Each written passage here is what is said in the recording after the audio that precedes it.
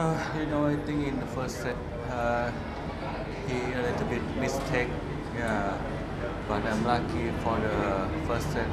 For the second set, I think I a little bit tired from many days ago because I have to play.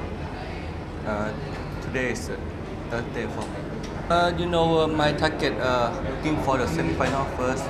After that, I think for the team is very stronger because I think that Boonsak will come back for my team.